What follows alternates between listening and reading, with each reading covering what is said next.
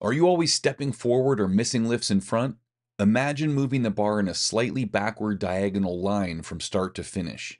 We do want the bar to move very slightly backward from its starting point to the receiving position, but this is an exaggeration to cue you to intentionally and actively control the bar from start to finish instead of allowing it to go where it wants, which is away from you.